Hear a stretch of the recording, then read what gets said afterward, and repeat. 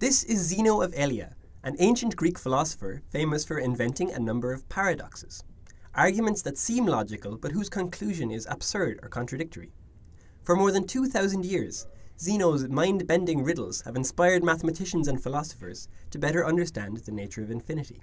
One of the best known of Zeno's problems is called the Dichotomy paradox, which means the paradox of cutting in two in ancient Greek. It goes something like this. After a long day of sitting around thinking, Zeno decides to walk from his house to the park. The fresh air clears his mind and helps him think better.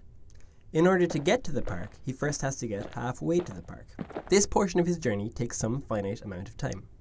Once he gets to the halfway point, he needs to walk half the remaining distance. Again, this takes a finite amount of time.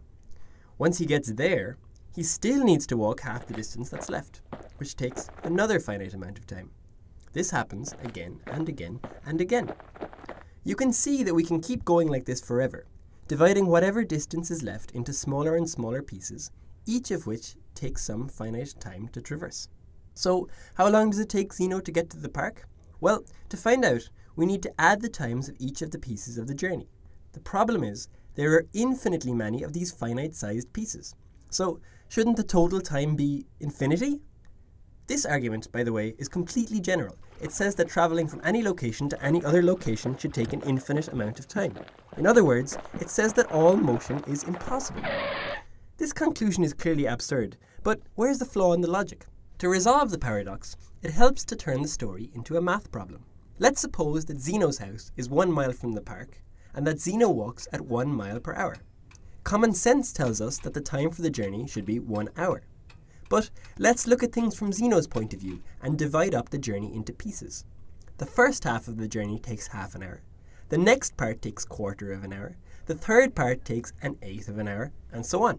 Summing up all these times, we get a series that looks like this. Now, Zeno might say, since there are infinitely many terms on the right-hand side of the equation, and each individual term is finite, the sum should equal infinity, right? This is the problem with Zeno's argument. As mathematicians have since realized, it is possible to add up infinitely many finite-sized terms and still get a finite answer. How, you ask? Well, let's think of it this way. Let's start with a square that has area 1 unit.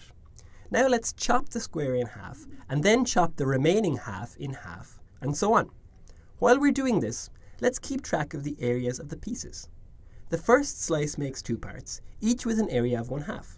The next slice divides one of those halves in half, and so on. But no matter how many times we slice up the boxes, the total area is still the sum of the areas of all the pieces. Now you can see why we chose this particular way of cutting up the square. We've obtained the same infinite series as we had for the time of Zeno's journey. As we construct more and more blue pieces, to use the math jargon, as we take the limit as n tends to infinity, the entire square becomes covered with blue. But the area of the square is just 1 unit, and so the infinite sum must equal 1. Going back to Zeno's journey, we can now see how the paradox is resolved. Not only does the infinite series sum to a finite answer, but that finite answer is the same one that common sense tells us is true. Zeno's journey takes 1 hour.